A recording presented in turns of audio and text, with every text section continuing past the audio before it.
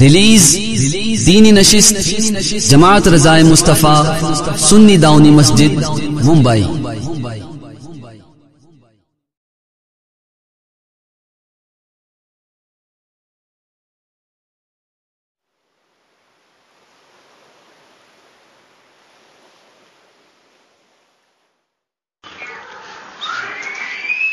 18 ذی-الحجہ سیدنا عثمان غنی رضی اللہ تعالی عنہ کا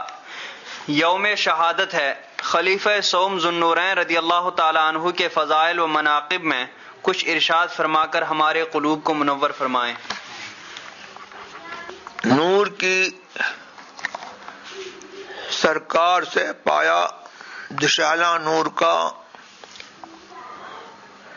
ہو مبارک تم کو ذن-Noorain جوڑا نور کا۔ حضرت عثمان غنی رضی اللہ تبارک و تعالی عنہ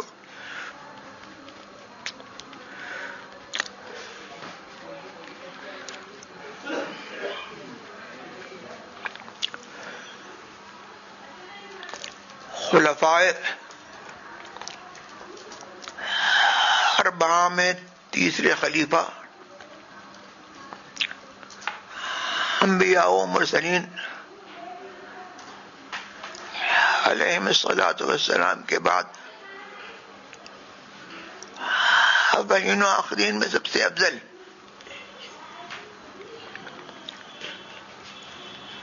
اور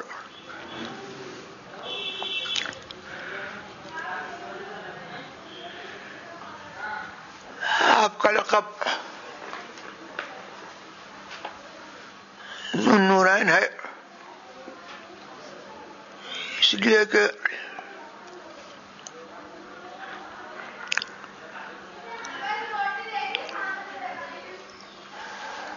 دو نور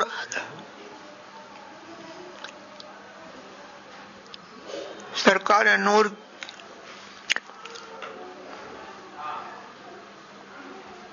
سے آپ کو عطا کیے گئے۔ سرکار ابد قرار علیہ السلام کی دو صاحبزادیاں آپ کی زوجیت میں تھیں، اس کے بعد دیگر، اس وجہ سے آپ کو ذن-Noorain کہا گیا۔ اس کی طرف اعلی حضرت نے یوں اشارہ فرمایا کہ نور کی سرکار سے پایا دشالہ نور کا، ہم مبارک تم کو ذن-Noorain جوڑا نور کا۔ اور آپ کے مناقب اور فضائل بے شمار ہیں، ہمارے لیے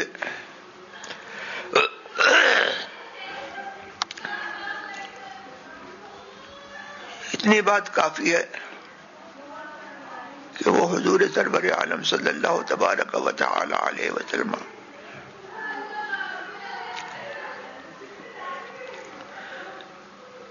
کہ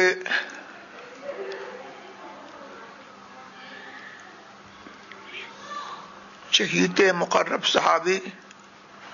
اور ان کے داماد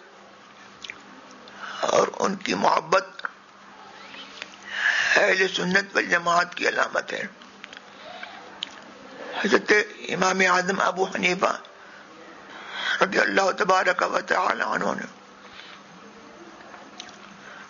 اہل سنت کی علامت میں یہ بتایا کہ ان یمسح الخفین ویفضل الشیخین ویحب الختنین، کہ موضوع پر مسح کو جائز سمجھے اور موضوع پر اس لیے اعتقاد سے مسح کرے، اور شیخین ابو بکر و عمر رضی اللہ تبارک و تعالی عنہما کو نبی صلی اللہ تبارک و تعالی علیہ وسلم کے بعد حالت ترتیب فضیلت دے اور دونوں داماد یعنی حضرت عثمان غنی اور علی مرتضیٰ کرم اللہ تبارک و تعالی حضور کریم سے محبت کریں اور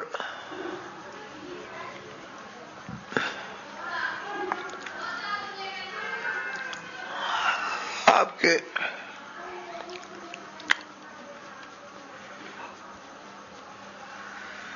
مناقب اور آثار مدینہ طیبہ میں آج بھی موجود ہیں اور بیر عثمان اور اس قسم کے بہت سارے کنویں جو آپ کے نام سے منسوب ہیں اور آپ نے مسلمانوں کی راحت کے لیے ان کو خرید کر کے مسلمانوں کے لیے وقف کیا. یہ سب آپ کے مناقب میں کتب سیرہ میں مذکور ہے.